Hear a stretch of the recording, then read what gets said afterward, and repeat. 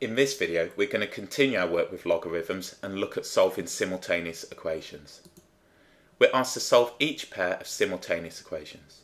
So here we have log to the base x of y is equal to 2 and xy is equal to 27.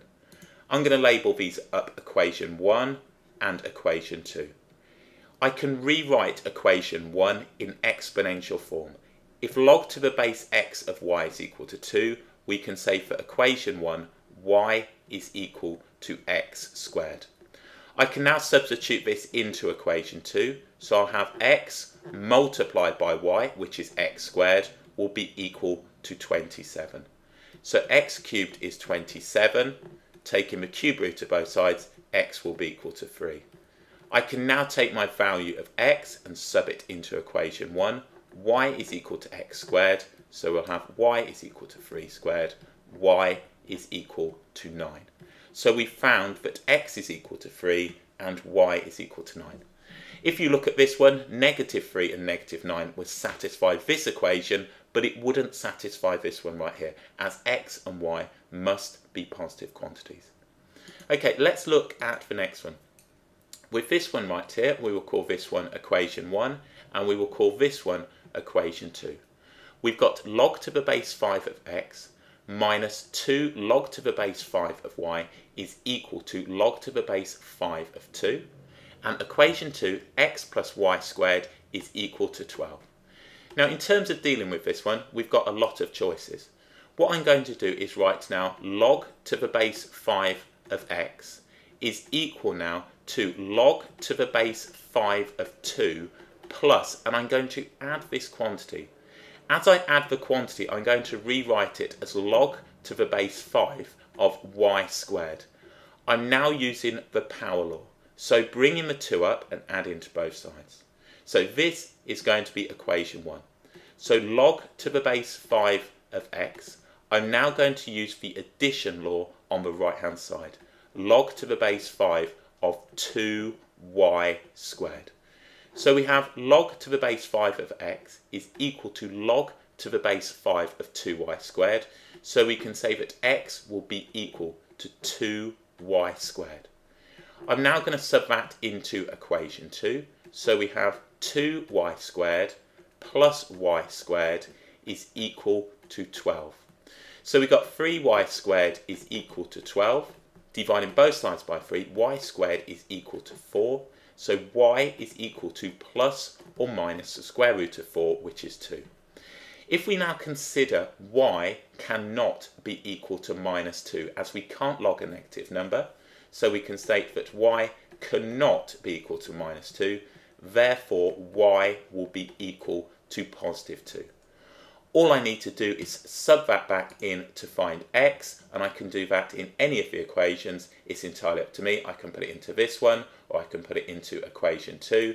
I'm going to go ahead now and put it into equation 1. X is going to be equal to 2 lots of y squared. So 2 lots of 4, x will be equal to 8. So x is equal to 8 and y is equal to 2. As stated, entirely up to you on how you want to go ahead and solve that. If you want to put it back into that one, you can do. You're going to find now that x is going to be equal to 8. Okay, so that's the first 2 done. Let's now look at the third one. The third one now, we've got equation 1, and I'll write equation 1 just here. We've got log to the base 2 of x is equal to 3 minus 2 lots of log to the base 2 of y. Equation 2, we've got log to the base y of 32 is equal to minus 5 over 2. This time I'm going to start with equation 2 and write the exponential equivalent. The exponential equivalent is y to the power of minus 5 over 2 is equal to 32. Therefore we can say y is equal to 32 to the power of minus 2 over 5. I've simply raised both sides of the equation to the power of minus 2 over 5. If I do that, all I'm doing now is a to the power of m raised to the power of n is equal to a to the power of m multiplied by n. And that's what's going to give me y to the first power. So we want now 32 to the power of minus 2/5. So if I take the cube root, I'm going to get 2. If I square it, I will get 4, and we've got the negative. So we can say that y is going to be equal to 1/4 using the rules of indices. So that gives me now equation 2. I'm going to sub this into equation 1. So we have log to the base 2 of x is equal to 3 minus 2. And now what we have here is log to the base, and I'll write this out, log to the base 2 of y. Y is 1/4. So what we have now is log to the base 2 of x is equal to 3 minus 2 lots, and this is going to be minus 2. This quantity is minus 2, so we can put that in. So we have now the following. We have log to the base 2 of x is equal to 7.